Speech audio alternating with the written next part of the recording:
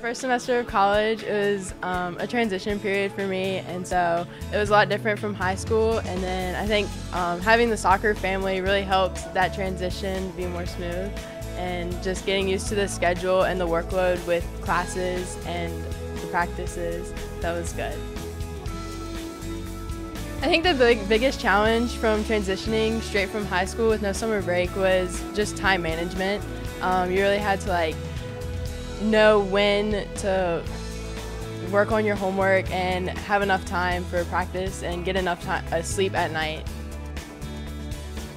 The biggest benefit about coming in early is, again, scheduling. It really prepared me, so I know how to prioritize my time, and I'm ready to get after it in the fall.